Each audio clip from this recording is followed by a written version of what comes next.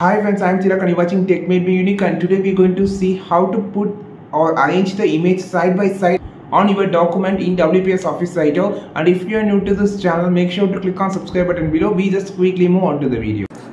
So how to insert the image side by side on your WPS Office Writer? So actually it's simple.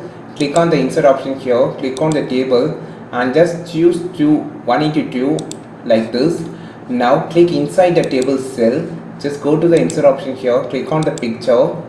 Now insert the image here and click next cell, and same thing, insert another picture here by like this.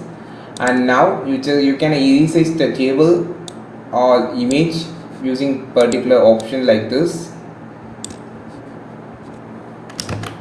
So after resizing your image, you just need to delete the table. So just click on the table here and right click. You will have a, just click on the table and right click here, you can have a table properties. Click on the border and shading option here and just change the color to white and now click OK.